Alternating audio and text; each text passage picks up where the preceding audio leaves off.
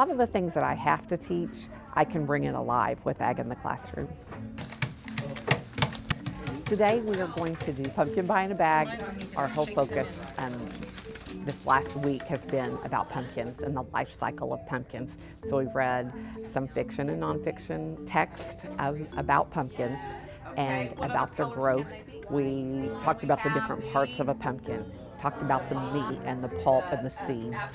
We separated the seeds from the pulp. We've roasted pumpkins. And so today's kind of a little treat for the students in my class. We'll actually be creating pumpkin pie in a bag. And they will actually get to do hands-on type of measuring and mixing and then creating a dessert. The instructions are very, very easy to follow. My students will be divided into stations. They will be given instructions on how to actually put the pumpkin in the bag and mix and blend and things like that. In language arts, we have to cover literary elements. And so we've talked about pumpkins. When we looked at our pumpkin before we even opened it up, we looked at it and we described it. We wrote a descriptive essay about our pumpkin. So we had the writing portion.